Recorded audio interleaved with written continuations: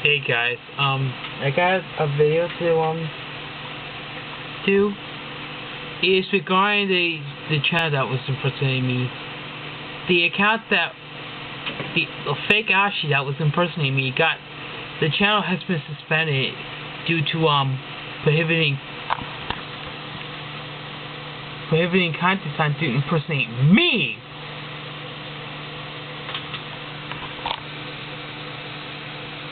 Sorry for doing that. Troy didn't make a channel to impersonate me, but that channel is gone. But this one, I don't think it was Troy Dillon whatsoever.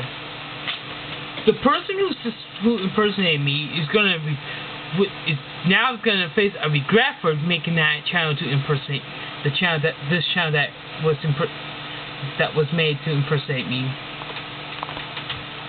So goodbye to the channel. Good riddance.